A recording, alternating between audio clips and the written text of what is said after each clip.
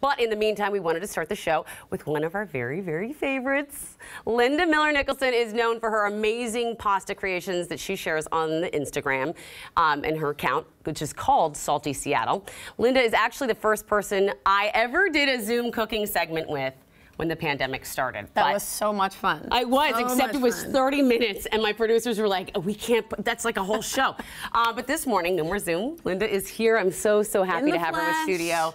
So what are we making today?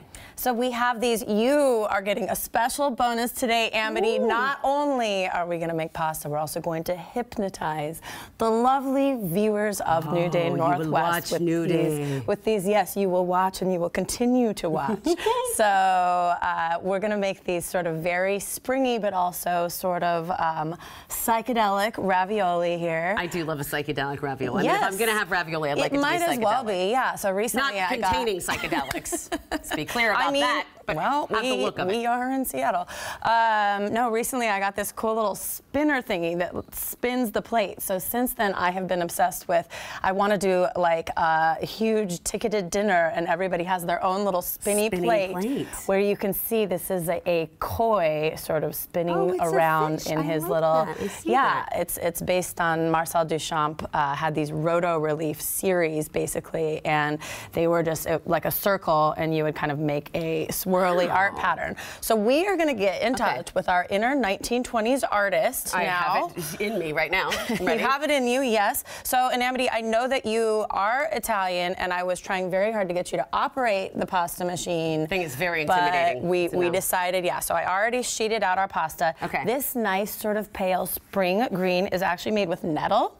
Oh. It's nettle season, so you can actually go out, harvest nettle. Make sure you wear gloves when you harvest the nettle. Yes, that could be owie. Yes, very, very, very ouchy. But the second you blanch them, in other words, the second you just boil them for a short amount of time in water with a little bit of baking soda and salt, the sting is denatured, and it suddenly becomes a very delicious and docile, good for you and docile ingredient. I love it. Yes, so it's very Pacific Northwest, very spring, and also very good for you, because my whole thing with making colorful pasta is trying to get potentially picky people, kids, husbands, what have you, to eat more vegetables. So we're not only experiencing beauty, psychedelia, and art, but also some nutrients. This is like the perfect pasta, Linda. Yep. The perfect pasta. Okay. We're getting everything in. So, all right, well, let's get started. Okay. And then we'll talk about kind of how we go about this. Okay, so I already sheeted out kind of, we'll call these like our base sheets to make the ravioli. And now I'm gonna turn on the big scary pasta machine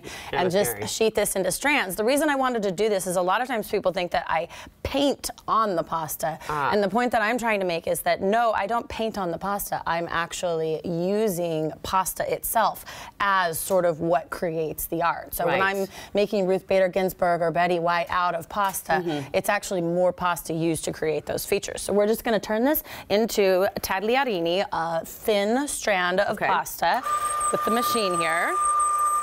See, now that you see it, you know you could do it. No, I know, but it just sounds. It sounds like it. It sounds scary. Yes, one of the funniest things I have ever seen one of my pasta students do. She went out and bought this machine after she came to pasta class. Wow, good for her. Which is a huge commitment, right? Yeah. So the first time she was using it, she was wearing a cashmere sweater. Ooh.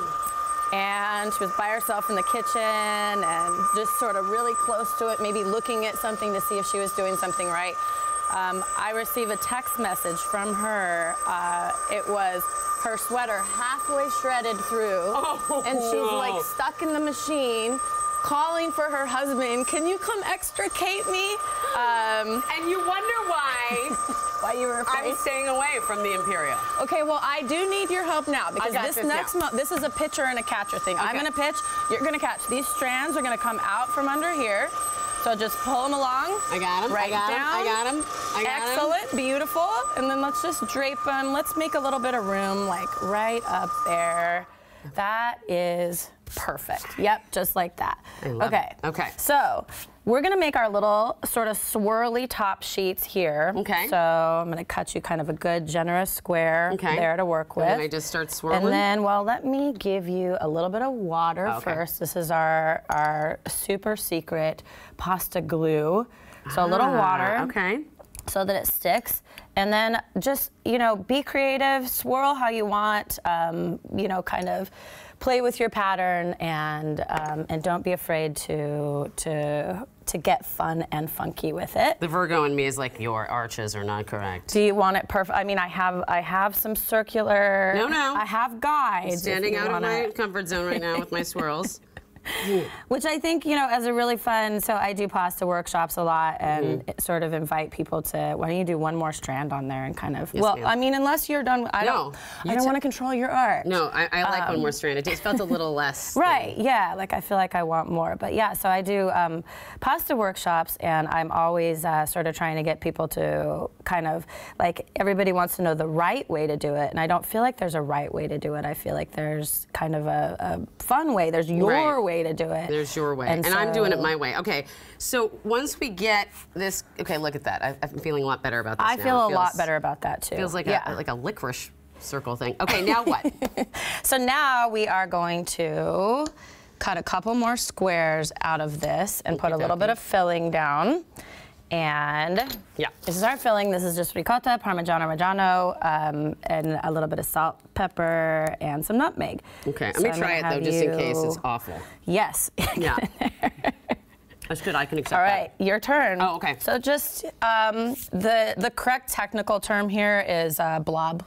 Just a blob. Is that is this a acceptable blob? Amity, I've never seen a more beautiful blob. Thank you. Yep. Thank you. And then one more time, back to our little, little sheet here, a little water to make sure that they adhere. Yep. All right, and then kind of press. Careful with the water on the top; that can kind of stick to your fingers. It If it's too sticky, then you can we can use a little bit of flour, but we'll just kind of press over and sort of even kind of press down with your hand like that. I'm just going to sprinkle a little teeny bit of flour on the top there. Excuse me. Then, all right, you're gonna go in? So I do this, right? Yep, you got to be bold and decisive. And then maybe a little shimmy back and forth. Let's just make sure we're cut. Here, you hold down. I'm going to pull this around just to make sure. Okay. Are we good? Yep, we're good. All right, whoa, I dropped it. All right, we only have about a minute left. Oh, that's beautiful. That is a thing of beauty. Wonderful, yes, I love it. All right, next to the koi. What do we do now? We boil this like for what, 2 minutes? Like it's pretty plug and play at this point. Yep, 2 minutes and it's done. Toss it in a little brown butter, something simple and delicious, and call it macaroni. I like that brown butter too, because that is something that everyone can enjoy. Maybe if you get a little crazy, you can throw a little sage in it. Exactly, brown butter, sage, and keep it easy so that you can also see and enjoy all the colors. And those recipes are in my book, Pasta Pretty Please. Pasta Pretty Please.